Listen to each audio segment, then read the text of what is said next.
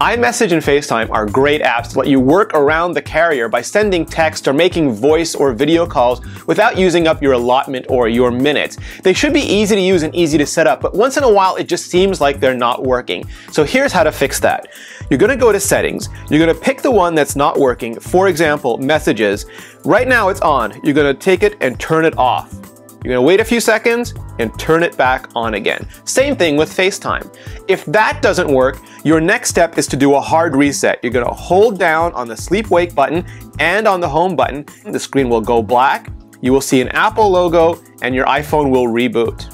As soon as it's rebooted, you want to make sure you're on Wi-Fi. That's apparently important. You're going to go to Settings, you're going to go back to Messages or FaceTime, and you're going to repeat the turn on, turn off setting.